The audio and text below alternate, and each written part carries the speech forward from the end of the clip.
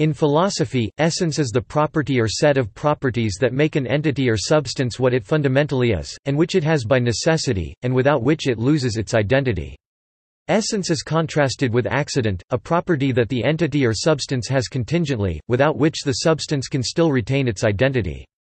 The concept originates rigorously with Aristotle, although it can also be found in Plato, who used the Greek expression to tien literally meaning, the what it was to be, and corresponding to the scholastic term quiddity, or sometimes the shorter phrase to tiesti literally meaning, the what it is, and corresponding to the scholastic term haxieti for the same idea.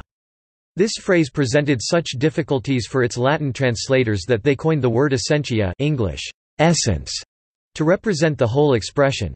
For Aristotle and his scholastic followers, the notion of essence is closely linked to that of definition, horismos. In the history of Western thought, essence has often served as a vehicle for doctrines that tend to individuate different forms of existence as well as different identity conditions for objects and properties. In this logical meaning, the concept has given a strong theoretical and common sense basis to the whole family of logical theories based on the possible worlds analogy set up by Leibniz and developed in the intentional logic from Carnap to Kripke, which was later challenged by extensionalist philosophers such as Quine. Ontological status. In his dialogues, Plato suggests that concrete beings acquire their essence through their relations to forms, abstract universals logically or ontologically separate from the objects of sense perception.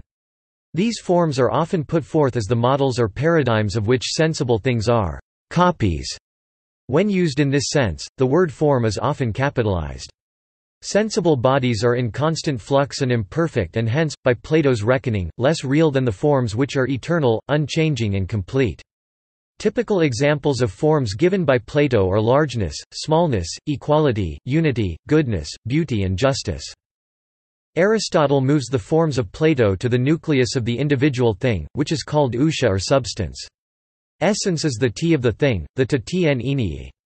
Essence corresponds to the ousia's definition. Essence is a real and physical aspect of the ousia. Aristotle, Metaphysics, I.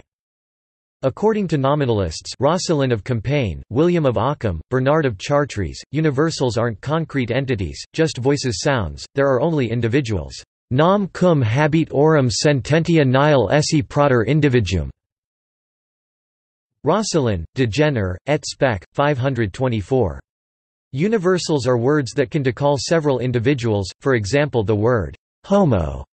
Therefore, a universal is reduced to a sound's emission. Roscelin, De Generibus et Speciebus.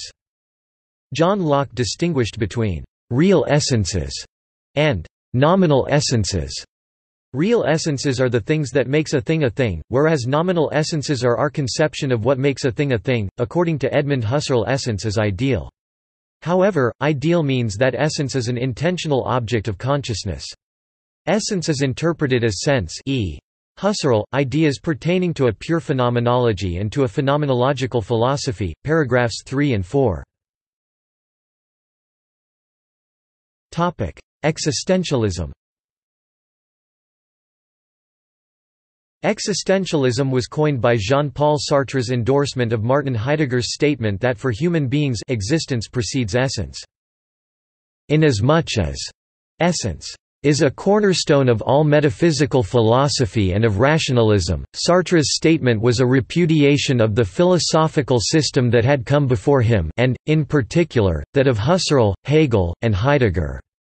Instead of isness generating actuality, he argued that existence and actuality come first, and the essence is derived afterward. For Kierkegaard, it is the individual person who is the supreme moral entity, and the personal, subjective aspects of human life that are the most important. Also, for Kierkegaard all of this had religious implications. In metaphysics,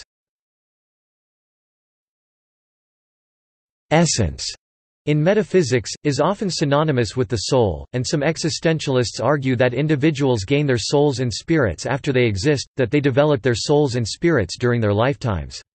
For Kierkegaard, however, the emphasis was upon essence as nature.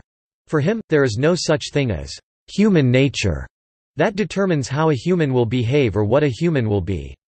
First, he or she exists, and then comes property. Jean-Paul Sartre's more materialist and skeptical existentialism furthered this existentialist tenet by flatly refuting any metaphysical essence, any soul, and arguing instead that there is merely existence, with attributes as essence. Thus, in existentialist discourse, essence can refer to physical aspect or property to the ongoing being of a person, the character or internally determined goals, or to the infinite inbound within the human, which can be lost, can atrophy, or can be developed into an equal part with the finite, depending upon the type of existentialist discourse. Topic: Marxism's essentialism.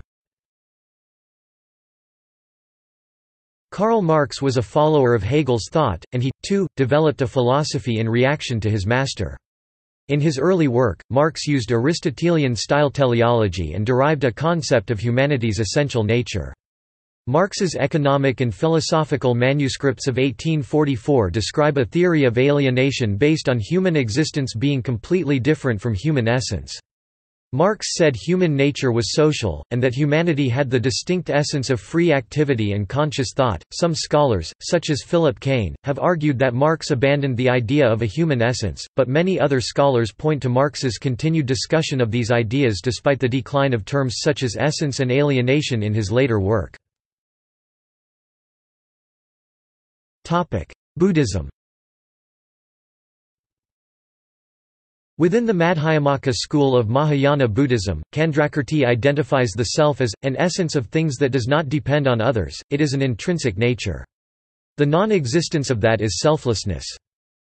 Buddhapalita adds, while commenting on Nagarjuna's Mulamadhyamakakarika, what is the reality of things just as it is? It is the absence of essence. Unskilled persons whose eye of intelligence is obscured by the darkness of delusion conceive of an essence of things and then generate attachment and hostility with regard to them.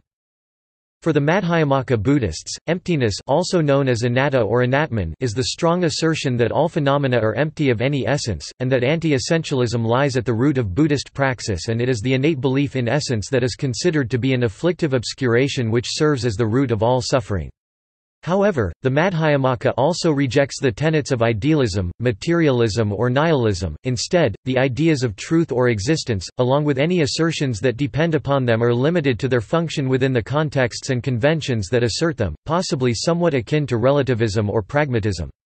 For the Madhyamaka, replacement paradoxes such as ship of Theseus are answered by stating that the ship of Theseus remains so within the conventions that assert it until it ceases to function as the ship of Theseus.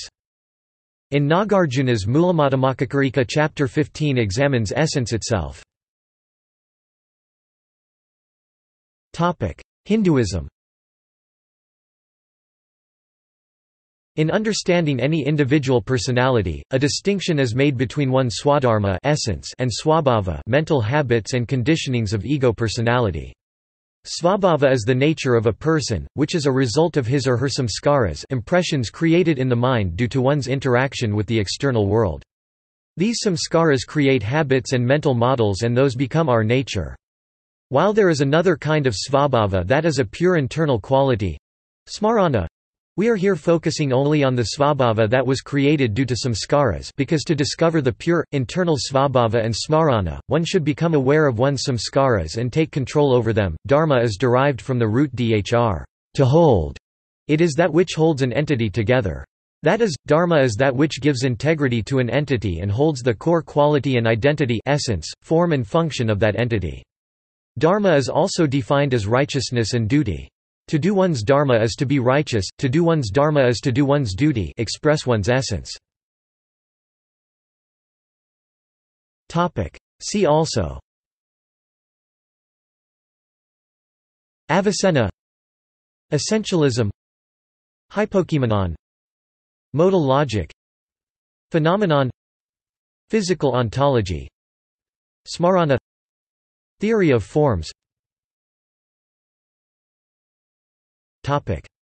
Notes and references.